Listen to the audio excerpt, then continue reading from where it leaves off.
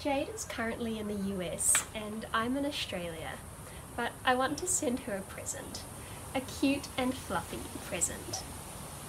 There's just one problem, and that's that cats hate water. And there's a lot of water between here and Pittsburgh.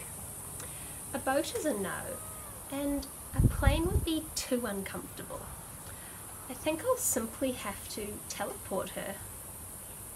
Classically, all I would need to do is record the exact structure of her, send that data to Jade, and have her printed out on the other side using a sophisticated 3D printer.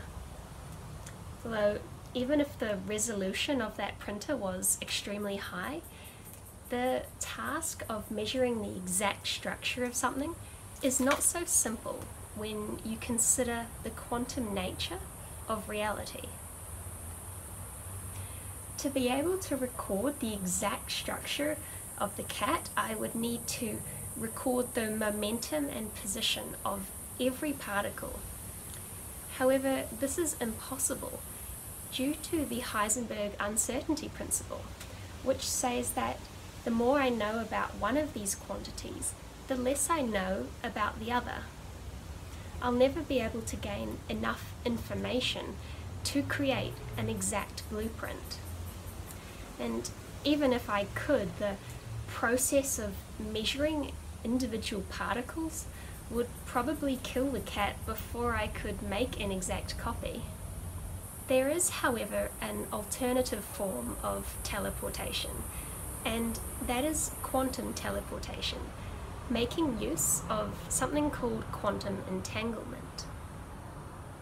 Quantum teleportation would not be able to send a cat, but at least Jade would get something from me. I'm going to attempt to send the contents of this box, box A, to her box, box B, on the other side of the world. The contents of this box is quantum information, and that is something that can't be communicated over the phone or internet. Quantum information tells us something about the state of a quantum system, such as whether a particle is spin up or spin down. Spin relates to the fact that when you put particles through a magnetic field, they act like little magnets and can get deflected up or down. One way that objects can get magnetic properties is by spinning, like a planet, which is why we use the word spin. Although what is important is that it's something about the particles that makes them get deflected, some up, some down, when they're put through a magnetic field. It's just two distinct orientations. So how does quantum teleportation work? Well, the information needs to be sent through two entangled particles. When a particle with spin 0 decays into two particles with spin half, the total spin after the decay still needs to be 0. This is because of the conservation of angular momentum. This means that the two decayed particles need to have opposite spin, one spin up and the other spin down. But remember that quantum physics is a bit weird and particles only choose a state when they're being measured. Until then, they exist in a superposition of all possible states. So say I go back to Australia and Toby and I go and collect these two decayed particles. She takes one home to Canberra and I take one to Pittsburgh, but the whole time neither of us have looked to see which one we have. So both particles are in this weird quantum state with a 50-50 chance of collapsing into spin up or spin down when measured. As soon as one of us looks into our box, our particle collapses into spin up or spin down. But the crazy thing is, at the exact same time, the other particle on the other side of the world collapses into the opposite state. This happens instantaneously. There was no time or means for one particle to communicate to the other. These particles are said to be entangled, as they seem to somehow magically know the state of the other. Einstein called this spooky action at a distance, as it went against everything he thought he knew about physics. And it turns out we can use this spooky action to do quantum teleportation. So quantum teleportation should really be called quantum communication, because we're not actually teleporting anything physical.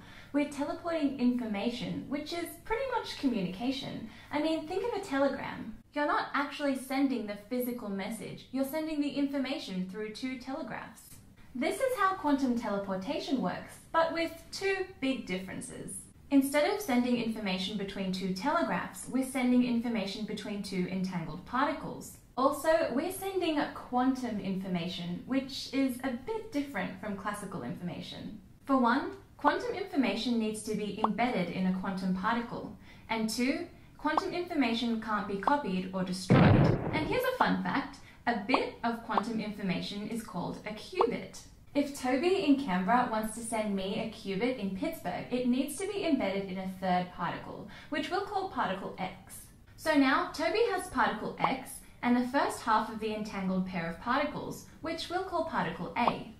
She wants to send a qubit from particle X to my entangled particle, which we'll call particle B. She can do this by performing a quantum operation on her particles, which, due to the entanglement, makes the qubit from particle X appear on particle B. But because quantum information can't be copied or destroyed, the original qubit on Toby's particle X is now transformed into something else. Physicists were probably tempted to call this teleportation because now my particle B is effectively Toby's particle X. It's kind of like when you're faxing something. The piece of paper on the receiving end isn't the same as the one that was sent, but all the information is the same. The difference between this and quantum teleportation is that the original information is transformed into something else in the process. But this isn't the whole picture. Some of the quantum information that we need from particle X to get to particle B can't be sent through the two entangled particles. We need a classical means of communication, like the internet or a phone. A lot of people think that quantum teleportation means that we can communicate faster than the speed of light, but it's not true. Remember that we still need this classical channel to transport some of the information. This is all beautifully encapsulated in something politely called the no-go theorem. It says that information can't be communicated by entanglement alone. You need the classical channel so that relativity remains safe. So faster than light communication is a no-go. So will we ever be able to transport cats? Well...